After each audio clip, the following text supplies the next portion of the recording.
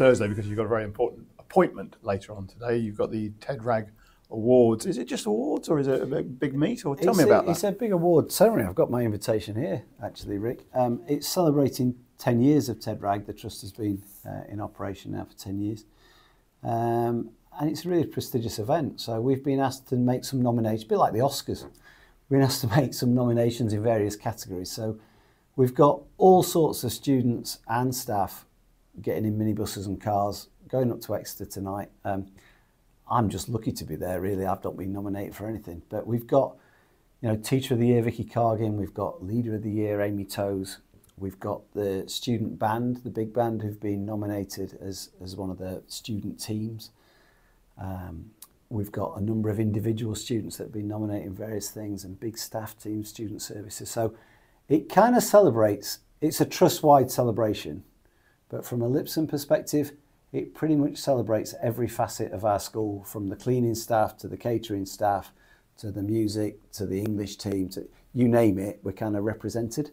So it would be lovely to come away with a couple of awards, but I think most importantly, they're going to get a nice evening out, they're going to be well fed. It's a lovely venue up at Sandy Park, and it's just nice for these people to be recognised. In most cases, Rick, just for what they do every day.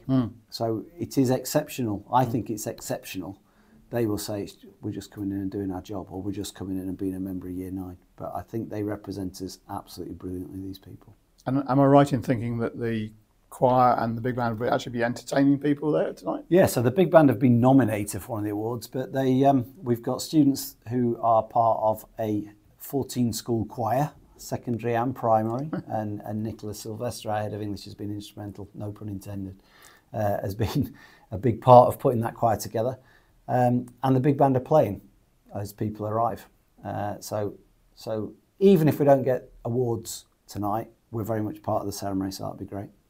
The big band's always been a huge part of Lipson, and I bumped into Gavin Martin, the music teacher, this morning, and he told me they're having to turn away Christmas bookings because they are overbooked. So with requests to come and entertain at Christmas, they've got a full diary already. Yeah, I didn't know that, but it doesn't surprise me. So as well as our own kind of concerts, Christmas concerts, I know they're asked to do one in the city at the church in the middle.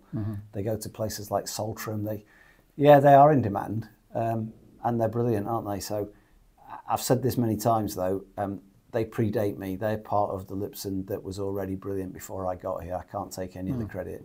It's about the people that run it and the model that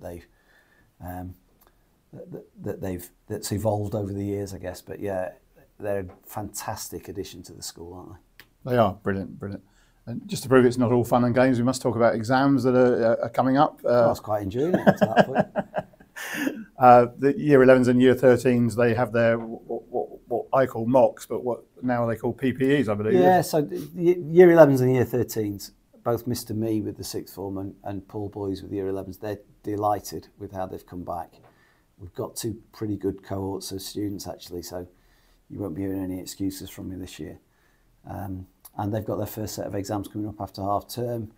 They're already into their countdowns. They're starting their revision plans. We've got parents involved, and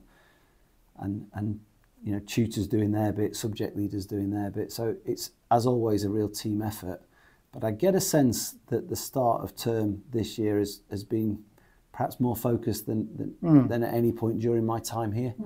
And that one of the hardest things for a head teacher to do, particularly in the climate that we're in now, is making the main thing the main thing. It's a horrible cliche, but it is really difficult to do. But we've always said we'll be defined by our results, and we'll be defined by how many of our youngsters from the community we can genuinely change their lives and open the doors in terms of their life chances. That's our core purpose. But it is easy to be distracted. But what I'm most pleased about with the start to this year is that there seems to be a real common sense of determination and focus amongst the youngsters and the staff. So touch wood, so far so good, but we've got a long way to go yet. You've got a long way to go today, so we'll leave you to it. Get changed for your big night out and hope it goes well. What do you mean get changed? I thought I'm already in my business wear.